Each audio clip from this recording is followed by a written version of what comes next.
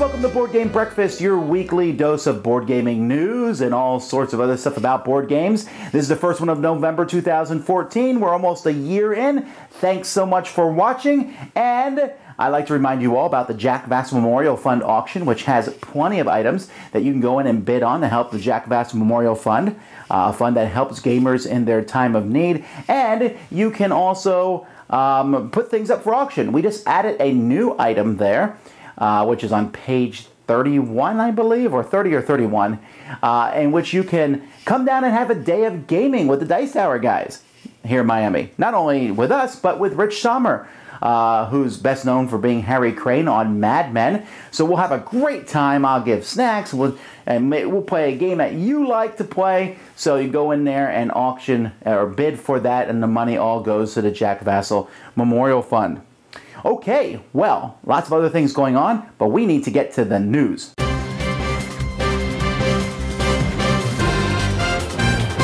Most of the news this week is Kickstarter news, really, but we'll let Nick take care of that in a second.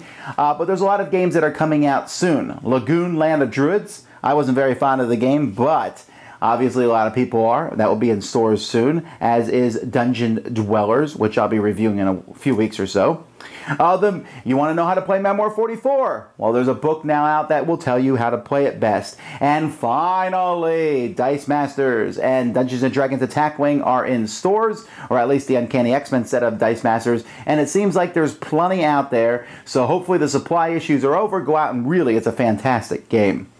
Toy Vault has announced Tall Card, which is a game from inside the Firefly universe, which they will be producing. And you know, reading over the description of this, I'm a little worried about this. Toy Vault has kind of a spotty record of games anyway, but this one, it sounds like they're like, well, you can make up your own rules, and there's all kinds of things, and you can do it yourself and design your own game. Well, I would hope that you would actually provide a game in a box. Maybe they will. And from Asmodee, very soon you will see the Babel expansion for Seven Wonders, and Cult Express, which is a fantastic game, and I'll be reviewing that in a couple weeks also.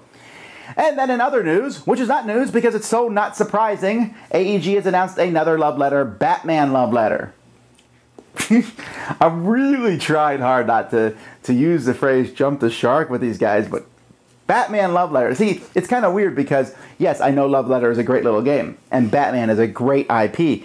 And Batman with the mechanisms of Love Letter might work. But calling it Batman Love Letter just sounds odd. But hey, what do I know?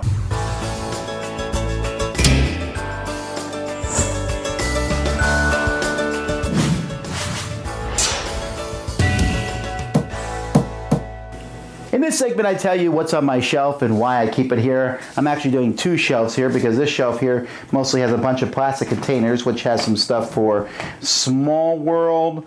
And let's see, I got some Hero Click stuff, and then I got some Crossmaster stuff here, and then some extra cards for Dice Masters. So, but we're looking at the board games. Pompeii is a great little game. I like the new box size of the new Mayfair version about, you know, trying to escape a volcano that's rushing and destroying a town. I guess this is self-serving. I have my own copy, nothing personal, but I do like my own game. I won't put it on any top 10 list or any top 100 list, but it would be in my top 100. I do enjoy it. Go figure. Cube Quest is a really fun two-player cube game where you're flicking cubes at each other and they have different powers and you build different structures. Really cool little game. My kids like it a lot. Sheriff of Nottingham, obviously I love that. That's why it's part of the Dice Tower Essentials line. Warhammer Disc Wars. I think this is actually an excellent little combat game, and I'm looking forward to seeing the expansions. Plucking Pairs, a party game, but a party game that I pull out quite often, where you turn over different sets of cards, and then you compare, you have to put them all in pairs, and then you're hoping that the pairs you put them in match pairs other people did. And then Quarriors, Quarterfacts, this is actually everything from Quarriors is in one box. I was able to manage to fit it all in one box, and so I picked the Quarterfacts box because that was, I think, one of the newest boxes, and I was able to fit everything inside it. So some fun games here. Let's get back to Board Game Breakfast. Let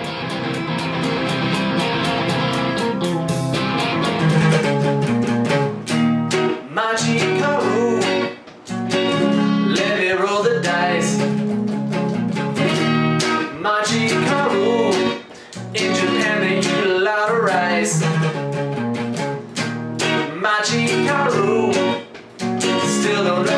what it means. Played with cars that are red, yellow and green, and purple. Trains and factories, all are Japanese. All the fishes and white men build the city of your dreams. Cafes, bakeries, all are Japanese. Machikaro, if you please, build the city of your dreams. Machikaro, you get to be the boss. Machikaro, pass the wasabi sauce. Machikaro, build a better world. Machikaro, full of the geisha girls. Trains and factories, all are Japanese. All the fishes and white men build the city of your dreams. Cafes, bakeries, all are Japanese. Machikaro, if you please, build the city of your dreams. Stadiums and TVs, all are Japanese. Apple Orchard Shopping Mall, as the mayor make the call.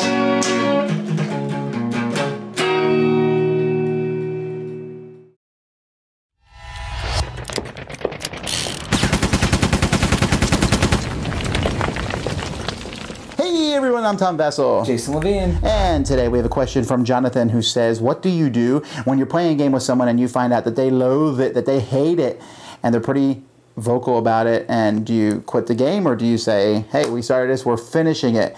He said he played a game of Nations with somebody and they hated it and they really were like, I don't like this game, and it kind of ruined the experience for everybody else. Well, usually, I mean, I love playing games to the end, and even if I'm getting killed in the game, I'll be like, we gotta play it out, we gotta play it out.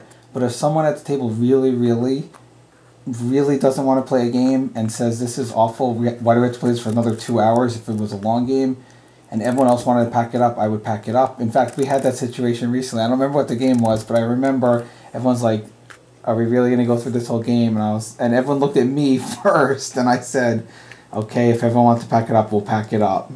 I don't know what you're talking about. That doesn't happen recently. That happens all the time where we are like, wow, this game's really bad. But let's take something, though, where everyone really does like the game. Let's say I bring out Cosmic Encounter, my favorite game. Yeah. And so I play it, and 5 of us are really enjoying it. But the 6th guy, you know, let's just call him Billy Bob. Okay, Billy Bob, he hates the game. He despises it.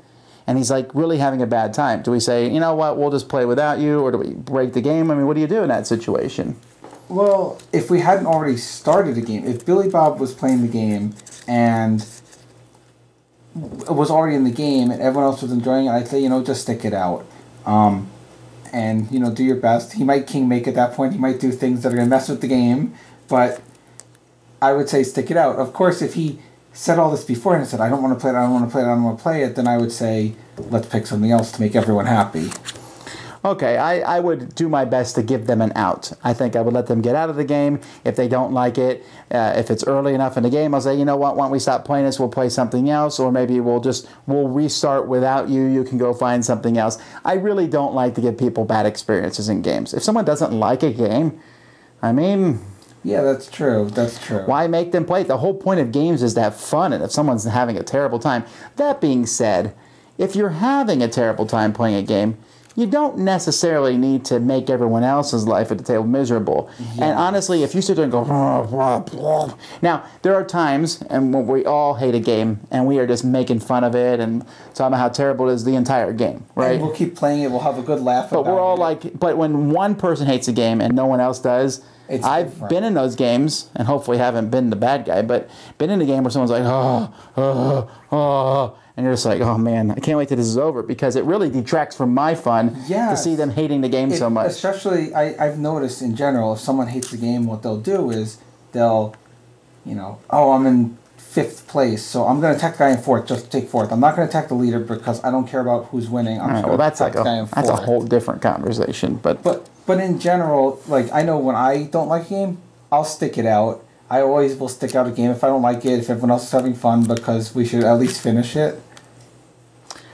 Well, anyhow, that's it for today. If you guys have questions, you can always send them to us at dicetower@gmail.com. Until next time, I'm Tom Vasel. And Jason Levine.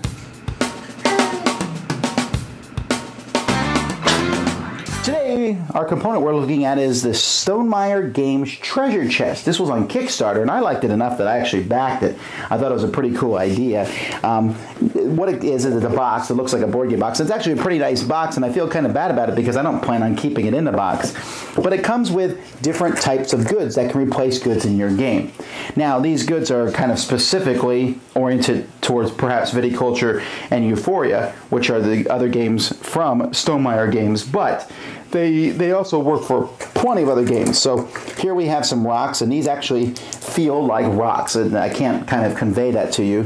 Or some stone here or iron. I'm thinking about sticking either or both of these in my Caverna game to make that one better, or Stone Age. The wood here is really nice. It has a really good hefty weight feel to it. Looks like a log of wood. This might be my favorite component, but my favorite is the gold bars. These are heavy little metal bars. They have a nice shine to them. If you have any game with gold in, that is just amazing. The blue gems are probably my least excited thing about the box. I mean, I like them, but it's not like I'm hurting for gems. I have lots of different gems in games. The ones from Ascension, you always have extra ones from there. But these do look good, and they are more pointed like this. So they're cool and a good addition. And then the bricks. And the bricks are really nice because they look like they're unfinished, not really well done bricks. And so they look kind of like bricks that you would actually be using to build something in a game. So you have all these, and it comes in this nice insert. But like I said, I'm going to be taking them out and putting them in various games. One of these here, so you get all these pieces to a certain number. There's 26 in the box of each of the different types, which is probably enough for most games, enough for me. And of course, you can buy multiple boxes if you want to stick them into other games. This is great. I would love to see a treasure chest too with more pieces, but for now, this is one way to really trick out your games.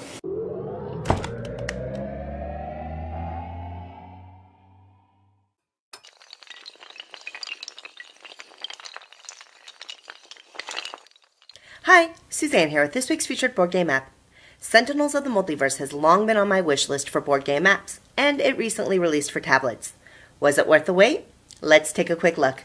In Sentinels of the Multiverse, players cooperate to defeat a big baddie through card battle. The enemy is powerful, and even though you outnumber him, victory is not guaranteed. The Sentinels of the Multiverse app is very faithful to the physical game, making some smart choices with screen real estate while still making it an immersive experience, such as using full art backgrounds and comic-like page turns. There's a decent rules overview section, but the tutorial will be needed if you're new to the game. Thankfully, it's thorough and entertaining. There are some nice in-game options, and I especially appreciate the ability to set the pace of play. The app also includes a multiverse compendium complete with character backgrounds and card index. In a crowd-pleasing move, Sentinels of the Multiverse released on iOS and Android at the same time. You can only play solo or pass and play, but really to me this game shines as a solo play experience. Of course, online play would be nice, but I don't feel jilted by not having it. I do wish we had the ability to have more than one game saved at a time. One of the common complaints about Sentinels of the Multiverse is the randomness and imbalance of the characters, and the app does nothing to change that. But if you already like Sentinels, the app is a no-brainer. For me, the app solves two problems. One, the fiddliness of the counters, which Sentinel's Sidekick app helps with as well. And two, I have a hard time getting this game to the table. Now, the app is a sleek gaming experience, and the Sentinels of the Multiverse app will be a go-to solo play game for me from now on. Give it a try.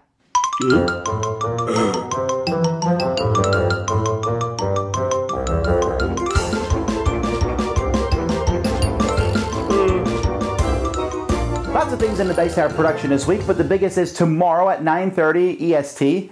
We're going to do a live video hangout between me and Z Garcia and Eric Summerer, where you will be able to watch us. We're going to just basically talk about Essen. Yeah, I know Essen was a couple weeks ago, but we're going to do kind of a detox and talk about the different things that we saw there. You'll have a chance to come and ask questions live of us. And if people run out of questions about Essen, we'll answer questions about all sorts of things. We've had a chance to play several of the games, which leads me into my next production thing, which is more reviews. Last week I put up 15 reviews. I'm going to try to do the same thing this week, and guaranteeing that 5 of those 15 reviews are some pretty big names. So I'm very excited to talk about some of these. Not all of of them are positive, but there are some fantastic things. One in particular I'm really excited to talk about this week. Actually, more than one, but there's one that I did not think I would be a big fan of that I am. A very strong Euro game that came out at Essen. So there is all that, and of course there's everything at Dice Tower Network, which you can find all the different podcasts that we do. Tomorrow we'll be producing the Dice Tower Show, where we talk about our top 10 one-hit wonders. Okay, well, let's go on.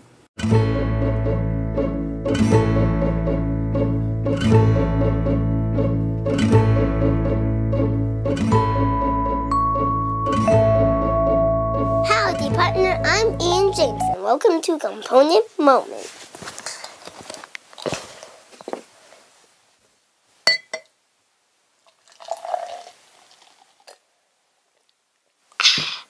I got a first pint of brew. Now I'm ready to show you some components. So let's get started. I'm talking about square shooters from Heartland, cause nothing says Old West like a card and dice game from Cleveland, Ohio. Just like me. These are the nicest custom dice I ever seen around these parts. They're as big as King of Tokyo, but much nicer. It comes with 9 custom dice, a lot of cards, a bunch of chips, and a bag to keep them all in. It's a great game for kids and adults, so I'm Ian from Open Box Games Jr. So see you next time. Bye!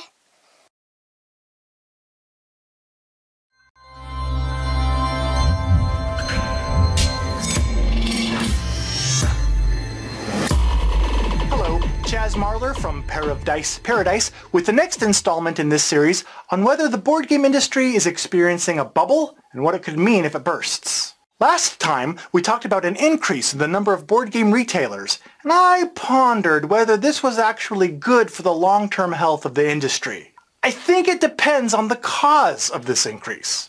Is it due to a steady, growing interest in the hobby spread through multiple demographics? Or is it just because board games are a current cultural fad? Fads often feed on a collectability mentality. Remember Beanie Babies? Or, returning to my previous point of comparison, the state of the comic book industry in the mid-90s, which was a zenith of funny books with frivolous frills in order to capture the purchasing power of the collector's market. One gimmick used by the comic book publishers was variant covers. For example, 1991's X-Men #1 had 5 different covers, but the contents of each of these issues was all the same. Another gimmick was utilizing crossovers. Maybe the crossover will be a gateway to introduce you, and your wallet, to the other one. And this can lead to some real, you got your chocolate in my peanut butter type of moments. Oh, on a completely unrelated note, Cryptozoic and AEG have recently announced that they've entered into a strategic partnership to release even more versions of the popular card game Love Letter, which will feature crossovers by characters from Adventure Time, DC Comics, and The Hobbit. Chocolatey. And finally, there was a flood of yearbooks and annuals which celebrated arbitrary milestones by wrapping recycled content within a fancy, overpriced new wrapper. I don't have any examples of this because I ironically spent all my time this week playing the 10th anniversary editions of Power Grid Deluxe and Ticket to Ride while waiting for my deluxe version of Takenoko to arrive. These gimmicky practices could lead to an artificially inflated, unsustainable market in danger of fatigue.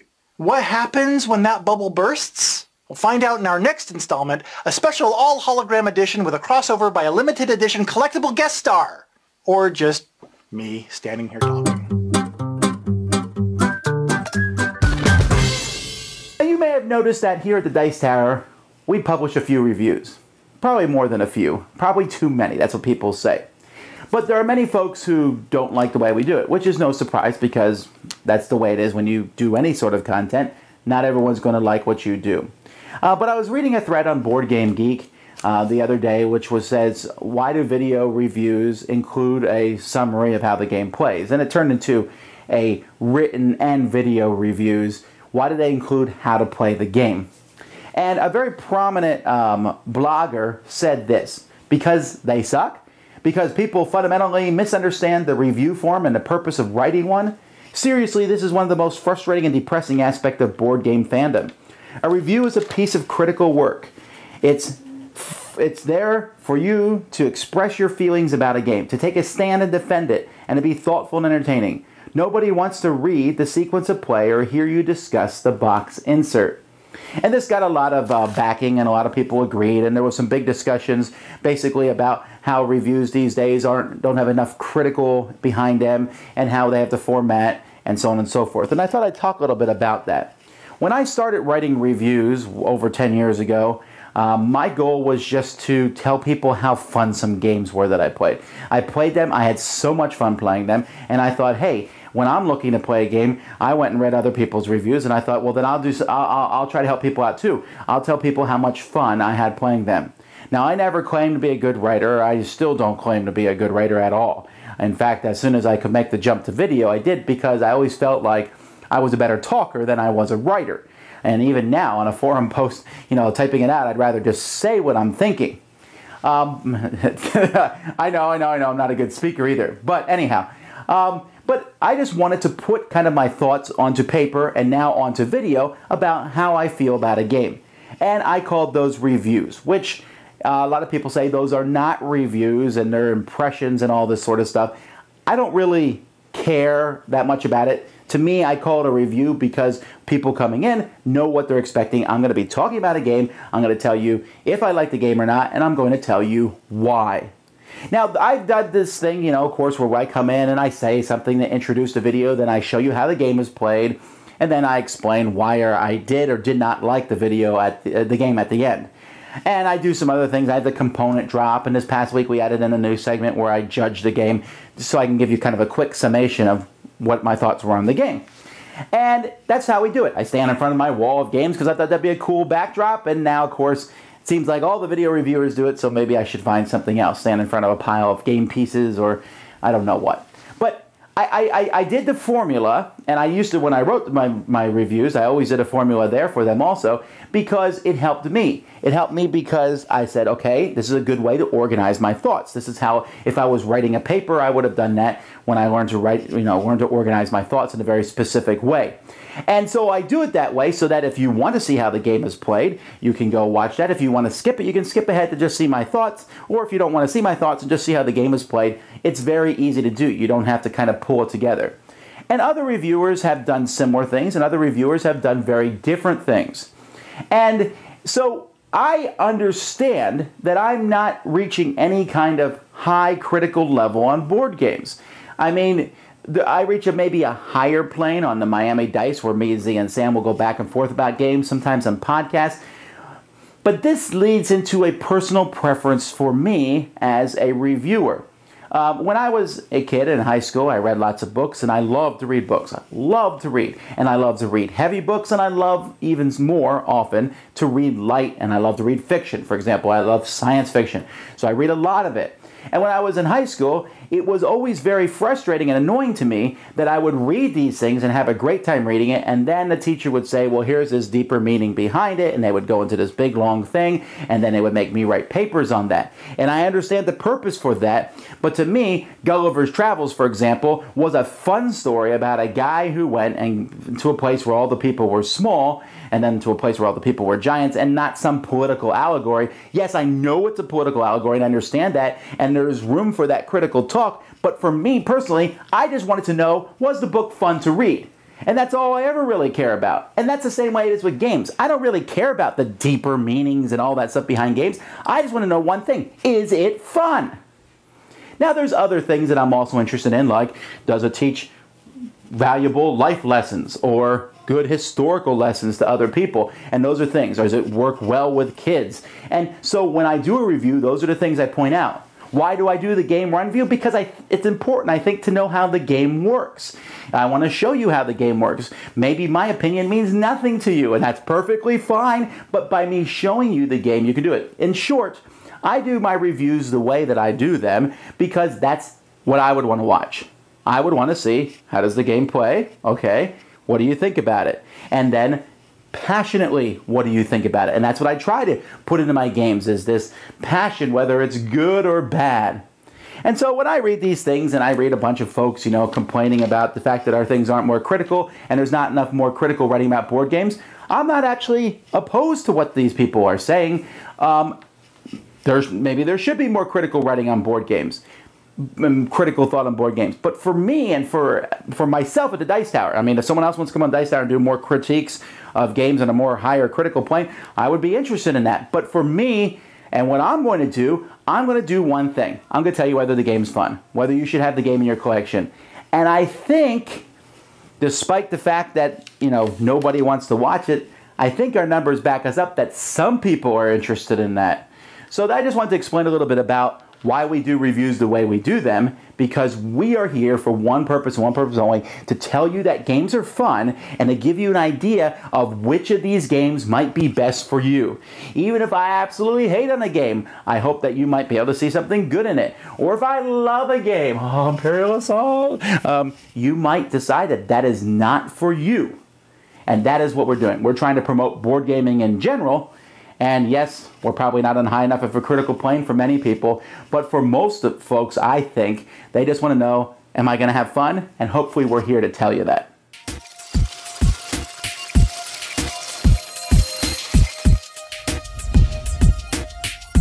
Okay, we have taken Whitleypedia on the road, as you can see, because if you're anything like me, you wanted to spend Halloween with loved ones, trick-or-the-treating, and dressed up in costume.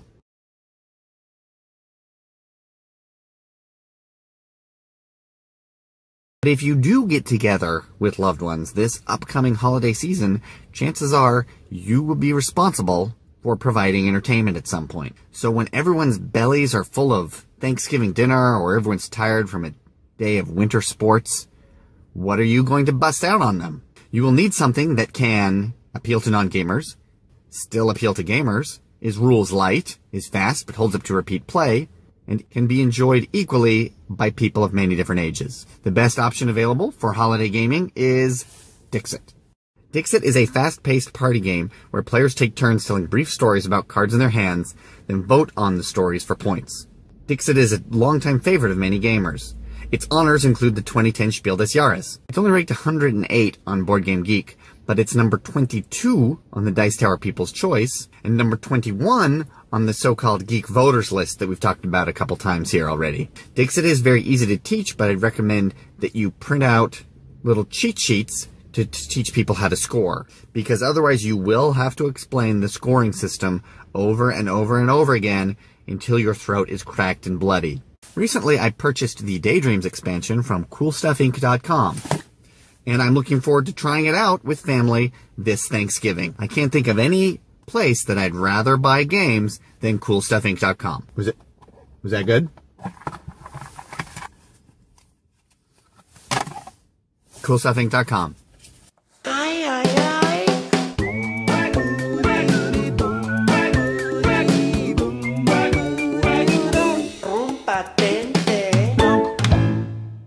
What's happening, everybody? I'm John Zenglein from ChalkboardGameReviews.com, and I'm continuing my segment of giving shout-outs to all the board game media creators out there. Today I have to give a shout-out to Portal Games, not only because it shares the name with the greatest video game series of all time, but also because they make great games, but they do a lot to contribute to the board game community. You should check out the blog BoardGamesThatTellStories.com, where the designer and publisher of Portal Games, Ignacy Trzewiczek, writes his thoughts, feelings, a lot about what's going on in board games. In his latest post, he writes about a book that he was creating while he was at Essenspiel. Remember video games from a long time ago when they were just super hard and you always had to have a cheat code to get through a boss fight, or you had to go buy a magazine that told you how to get through a level? He thought it would be a really neat idea if each designer wrote in the book one tip for their game. And so that book got passed around at Essenspiel, and now he has that book and he's donating it to charity. That's a really cool idea. I also recommend that you check out the Portal vlog on YouTube. He lets you know what's going on with Portal Games, talks about maybe games that he's been playing, teaches you how to pronounce designer names that we here in the States probably have no idea to pronounce, like Michal Orach. I never knew what the little L with the... Anyway, you should check that out. He also is really easy to get a hold of on Twitter. You can even hashtag Ask Trzewiczek and ask him a question, and he'll answer it in his next Portal vlog. How about What type of beer should I drink when I play Narashima Hex? We'll see if he answers it. I highly recommend you give the Portal vlog a subscribe, or go to boardgamesthattellstories.com and read the blog. Thanks for watching, everybody. Hey folks, that's it for today. I'm so glad you came in. Don't forget, 9:30 tomorrow, you can find the YouTube video posted where you can watch Eric and me and Z Garcia talk about our thoughts on Essen and ask questions live there. Or if you don't get to be there, it will be saved and you'll be able to watch it later. And there's all sorts of other cool things coming from the Dice Tower soon. Guys, I really appreciate you watching. Until next time, I'm Tom Vasel, and you've been watching Board Game Breakfast. Thanks for watching Board Game Breakfast. Tune in each week for your daily dose of gaming goodness with Tom Vasel and all the gang. Until next time, I'm Eric Summerer, and you've been watching Board Game Breakfast, a Dice Tower production, sponsored by Cool Stuff Inc., an amazing place to buy board games. Cool stuff in stock at coolstuffinc.com.